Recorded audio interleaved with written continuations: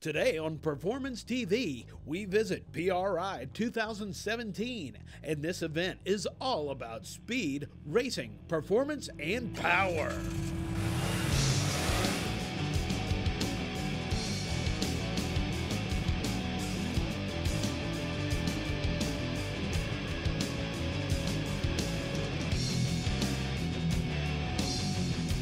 Welcome to this week's Performance TV, coming to you from Indianapolis, Indiana. It is the 30th annual Performance Racing Industry Trade Show. And Joe, it's PRI, baby. Performance Racing Industry, 30 years. Drag racing, NASCAR, stock cars, every part and piece of machine you could ever want, they're here. Yes, all kinds of new parts, new things to think about, and we are going to hit the floor running. Joe, what do you say we let's go? The race is on, let's go.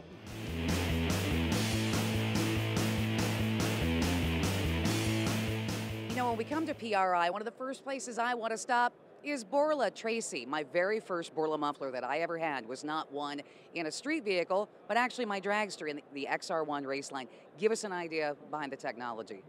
Sweet. We hold the patents actually inside of the XR1 racing line, the straight through flow technology, which allows us to actually control the sound. It gives the driver a little better opportunity to hear the vehicle, be in tune with the vehicle, and you get the increased horsepower, as well as it actually just allows your engine to do what it's capable of doing. Let's say you've got a Mustang, a certain year Mustang.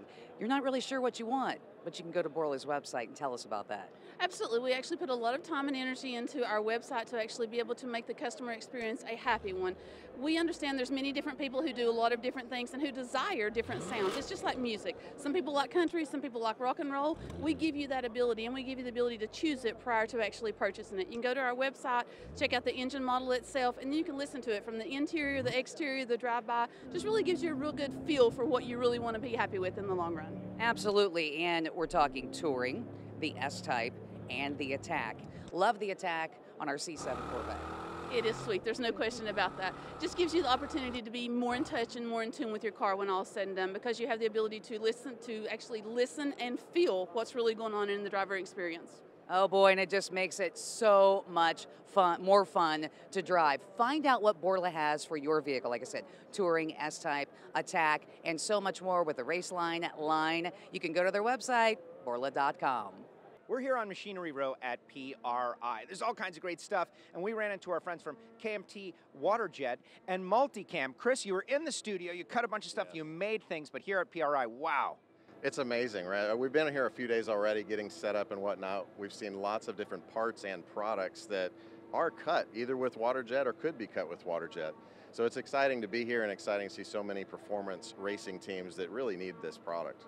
90,000 PSI. That just blows my mind. Why is that an important number? Speed, performance, speed makes you competitive. So when you go to 90,000 PSI, you get that much more productivity out of the machine in the same amount of time. It costs you less, dollars per foot of cut. So at the end of the day, as a manufacturer, speed is money.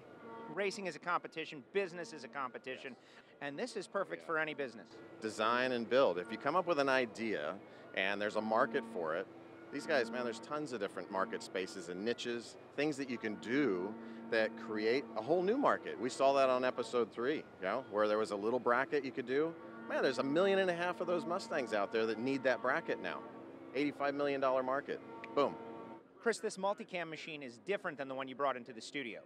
Yes, this one is. This one's a 5-axis system. The one that came to the studio is a 3-axis system. The one in the studio was really what you see in a lot of performance racing shops and startup shops. Then once you get to something more complicated or you need to do something in 5-axis or 3D, this is the system for you. Chris, where can people find out more on the net?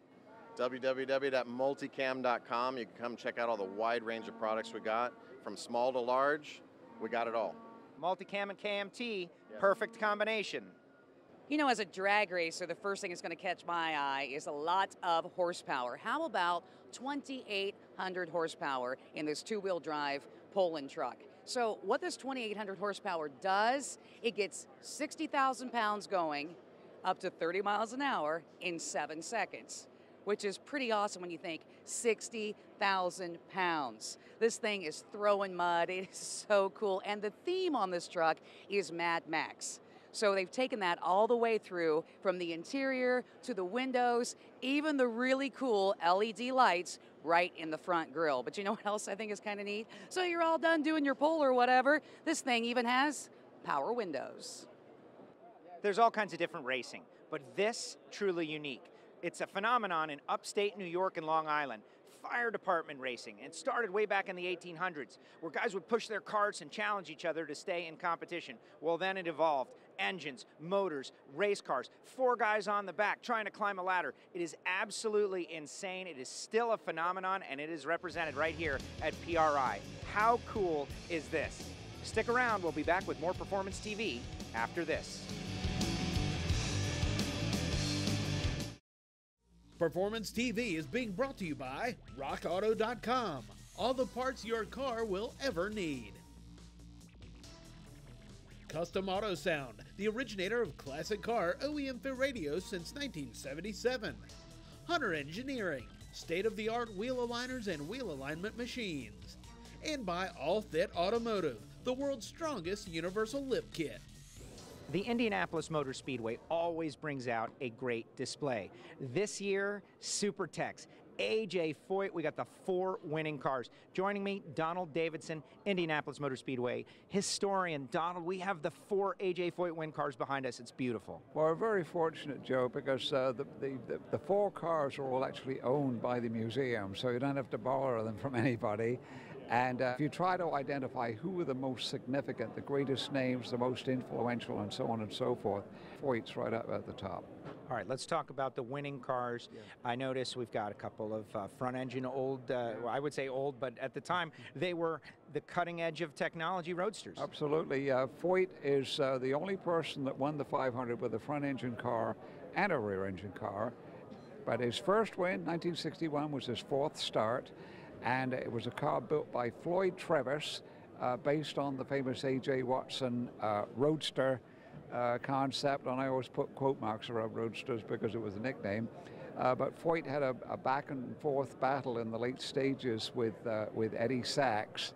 And so when the crew advised Foyt, you know, you're going to have to come in, he came on the 184th lap, made what they now call a splash and go. That gave the lead back to Sachs, but Sachs wore out a right front tire, and so he came in with 3 laps to go to make a pit stop, and Foyt went back into the lead and won his first 500. Now, 1964, the car that sits right behind us, right off the track into the museum. The rear-engine cars were coming in. Foyt had a rear-engine car available to him, as did you know, all of the leading drivers. Some of them went with the rear engine. Foyt decided to go with the Roadster because he thought, I think this is still reliable. So he won the race, but basically it's pretty much as it appeared in the 500, and then they parked it because the rear engine cars were coming. It's a 50-something-year-old paint job, and you could even see the pock marks on the nose cone. So when people have said, oh, we ought to freshen that up. No, don't touch it. It's real. That's the original Foyt, the Dean Jeffries, you know, hot rod looking paint job that went on in 1964. And then it was antiquated. The rear engine cars came in, and that was Foyt's next win in a rear engine car. Yeah, the transition once it started was pretty quick. And so in 1967, then Foyt won with a Coyote. It's called a Coyote, but it was based very heavily on the English Lotus 38, and it gave Foyt his 3rd victory. So he'd won every 3rd year or whatever it was, and he became the 4th person to win the 500 for a 3rd time, joining Louis Meyer, Wilbur Shaw, and Maury Rose. And of course, the final win on display here, late 70s, it's the disco era. You can see the cars have evolved tremendously into something that is familiar to us now. Well, it's a Bob Riley design, and extremely streamlined, but so iconic because of the fact that Foyt had tried for, 10 years to get the 4th. And it was such a dramatic year in '77. Tom Sneaver was on the pole and had a couple of 200-mile-an-hour laps. Janet Guthrie was in the field, the first lady to ride in the 500, and on and on and on. And it looked like Gordon Jarkott was going to win. And then he had a mechanical failure late in the race and into victory lane. The last few laps and into victory lane went A.J. Foyt. Oh, wow. Tremendous. Donald, thank you so much for making the effort to come in. These cars, the knowledge you've acquired over the years, your passion for the Indianapolis Motor Speedway, we greatly appreciate it. Thank you for taking the time and going in depth on this subject. Thank you, Joe, very much. We are so fortunate when we come to the PRI show to be able to learn about so many different products. One of those that we've been able to learn about over the past few years is race gas. And Dan, give us an idea of what one of the biggest questions is someone asks you at a show like this. You know, we get a lot of customers that ask us, well, how are you different than, the octane booster you buy at the parts store? And it's really about design intent. Those products do a really good job if you've got a little pinging and you're towing and you want to take care of that, and they do a great job. We're not that. We're trying to replicate racing fuel. In order to do that, you have to do three things. You have to increase the chemical energy, increase the chemical oxygen, and increase the octane. Why is that important?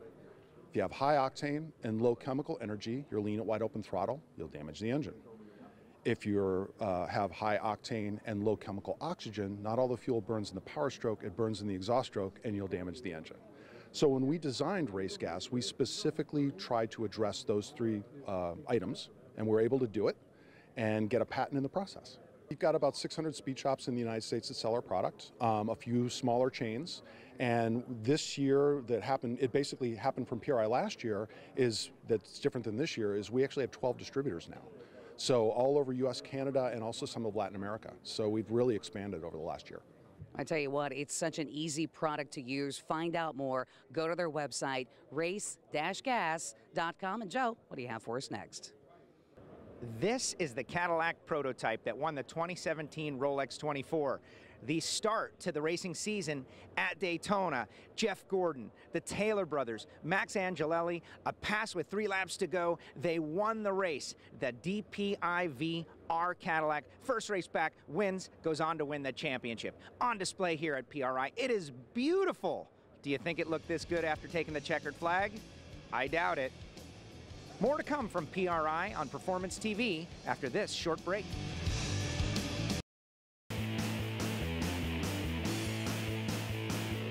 Welcome back to Performance TV, coming to you from the Indianapolis Convention Center. It is the 30th annual PRI trade show, and we're standing right here with one of my favorite classes, Top Alcohol Funny Car. Of course, this Permatex car, driven by Phil Burkhart Jr., such a fun class to watch. And you know what? Being a big drag racer, I'm using a lot of the Permatex products, and I know a lot of you are very familiar with that. Right Stuff. I don't know how much Right Stuff is all over my dragster, but maybe you're not familiar with what else is under the Permatex umbrella, and that's why we have Donnie with us. Donnie, the Spray 9 product right off the bat is an awesome product. It is, yeah. We're very proud of it. It's great. Anyone who tries it loves it. Spray 9 is part of our innovation as the Permatex family as a whole. We have lots of engineering experience behind us from a chemical standpoint. So Spray 9 is that heavy-duty cleaner, degreaser, but unique disinfectant as well. And we also came out with a new product this year. It's called Grease Off. So it's a parts cleaner, degreaser that you can use as a parts cleaner, typical spray cleaner, but also use in a parts bath system.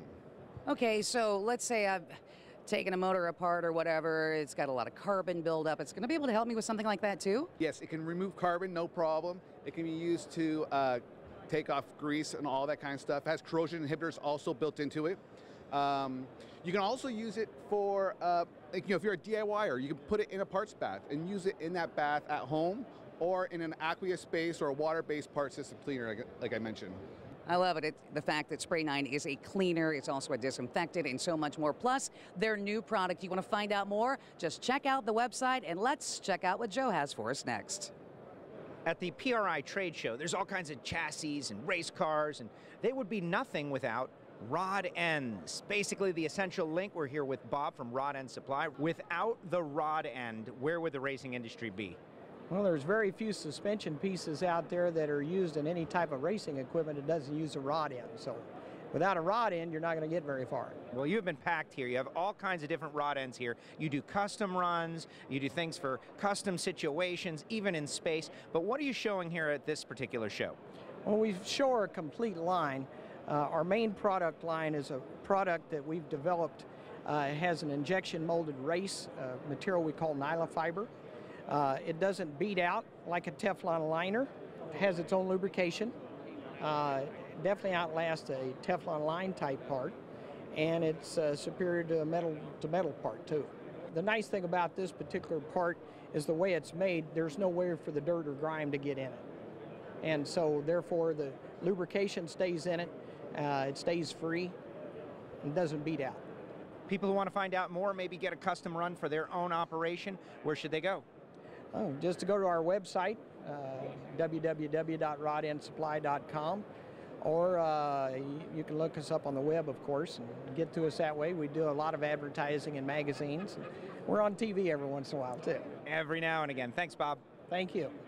You know, we've shown you racing simulators before here at the PRI show, but PRI continues to step it up. Check out what they've brought in this year. I'm talking about they're feeling everything that these cars are doing on the tracks, mind you, running some of the top tracks in the country, but they're also using the VR, which is something that's brand new for the simulators this year. These guys are really getting into it. They're being able to see everything, look around, feel it, and of course, that is just one of the many cool things we get to do at PRI. We'll have more from the PRI show from Indianapolis, Indiana on Performance TV up next. Performance TV is being brought to you by Stage 8 Locking Hitter Bolts. Learn more at stage8.com. Clamp Tight, the clamp making tool. Steel Rubber Products, quality crafted rubber parts and weather stripping. And by Evapo-Rust, super safe rust remover. There's all kinds of rock stars, but at PRI, rock stars are cars and fabricators, like this 57 wagon owned by Richie Crampton. He's a top fuel driver, built his own car and won the U.S. Nationals with it, and then found this wagon on the web, built the chassis, went out on drag week, and set the internet on fire. Everybody's got to see this thing. It's got perfect patina. It is modern on the inside, old school on the outside, and a thing of beauty. When you're at PRI, it's not just about all of the great parts that you're going to see, but the things that help make the parts and keep the things that are making those parts cool. And that's where we come to see Gary at Gusher Pumps. How you doing, Gary? I'm doing very well. Thank you very much. Give us an idea of what the company Gusher Pumps is all about.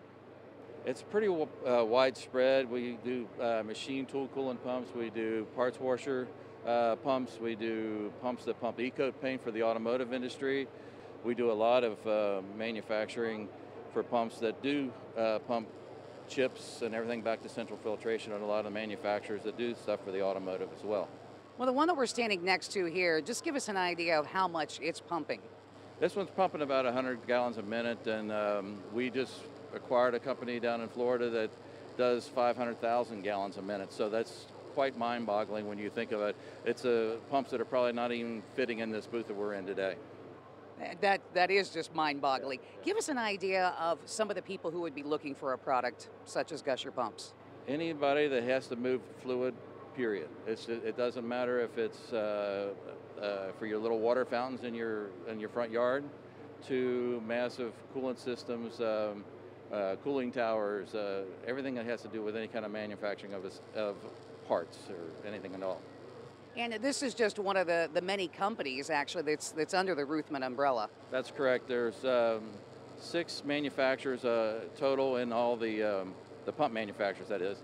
And then there's 16 different companies under the Ruthman family of companies.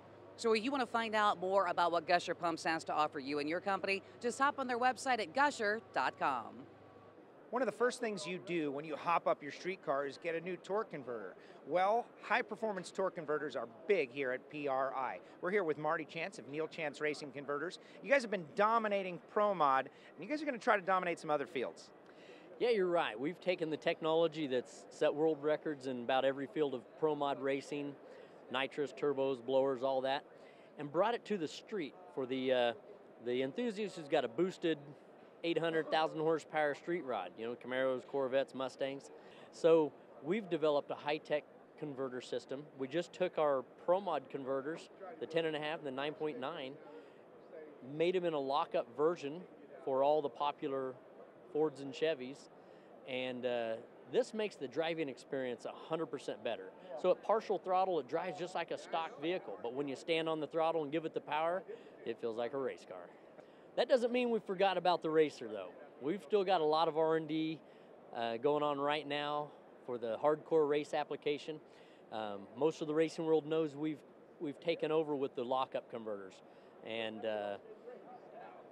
working on something for the guy who wants the lockup performance but doesn't have the Pro Mod budget. That's about all I can tell about it for you right now, but look for it mid-2018 season. We'll have her for you. A big tease from Neil Chance Racing Converters. Marty Chance, thank you. Thanks, buddy. Boy, I tell you what, talk about finding some unique stuff here on the floor at the 30th PRI show. And Susie, you can't get much more unique than a Rambler. Nope, hopefully. That was what I was going for. I wanted different. Why this vehicle? Why this vehicle? Well, I autocrossed, so I wanted something that was different. But, you know, it's pretty hard to find a wagon that's small for the autocross. And I wanted it to be American made. So how difficult was it to find something that was in good enough shape? Well, finding an American-made wagon, yeah, that still existed, that wasn't, 150-inch wheelbase was certainly a challenge. So I found this one on Craigslist, and it was a California car, and it was in the back of a trailer park underneath a tarp, and ironically did not have a lot of rust, and the body panels were in relatively decent shape, all things considered. So we went with it. I knew, it's one of those things, you see it and you know it, and that was this. This car was mine.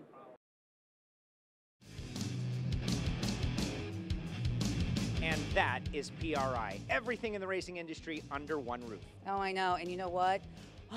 There's a whole bunch more for us to see here. You know what? I think we should do more coming up next week.